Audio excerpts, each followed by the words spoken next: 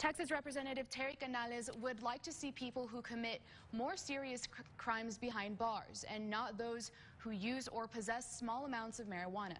Our Mike Jimenez explains. Let's lock up people we're scared of, not that we're mad at. And so at the end of the day, I'm not really scared of somebody who's got a marijuana cigarette. Texas Representative Terry Canales says when the legislature convenes on January 8th, one of the items he would like to focus on would be criminal justice reform. Our jails are overcrowded.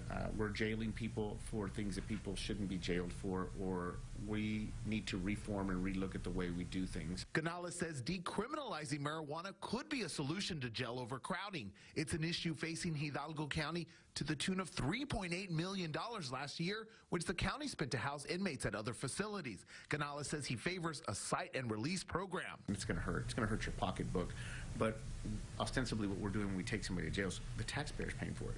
We're paying to lock up somebody for a marijuana cigarette all day long. Canales adds there are also issues within the court system that also must be addressed.